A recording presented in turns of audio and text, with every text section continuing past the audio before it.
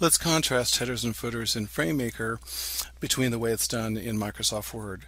We're looking at a FrameMaker document right now, and you'll see some blue text at the top of the page which happens to match the file name. Let's take a quick look at the master page, which is kind of the skeleton of the document and gives it its shape. I've just selected the text column, which is the paginating text that will flow from page to page. I've just selected the handles around the header text column, which actually has a variable in it that has a definition to drop in file name. You'll notice that there's also a column that I've drawn with my drawing tools over here in the left-hand margin, which is rotated 90 degrees. And I'm going to make this a simple page number. So I want to put in page number. Here's where I would actually enter a variable. I can do that very simply with a single click. And let's go back to the body page and see what it looks like. As you can see, we have a rotated page number instead of having it in a strip at the bottom of the page, and it's actually paginating from page to page. Just that simple.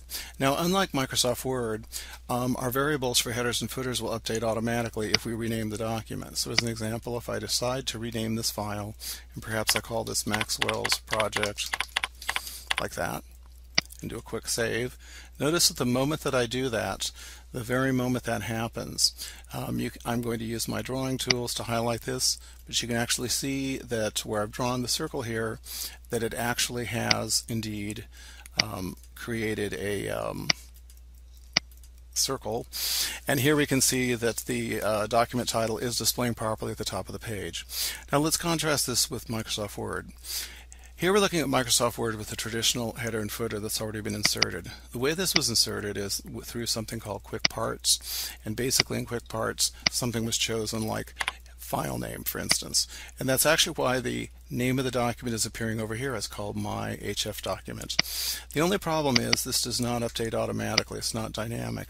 So if I decide to save my Microsoft Word document to a new name, I'll call this Maxwell's New Word Project.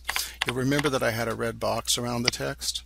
Well, notice that that red box is still highlighting the same old stale file name that's no longer correct.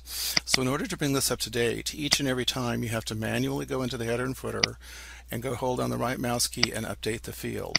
And that's basically what's required to get correct headers and footers for individual documents created by different users. Obviously, the FrameMaker model is superior, and incidentally, you can actually easily import the page layout and these headers and footers from one file into an entire book. This concludes our demonstration.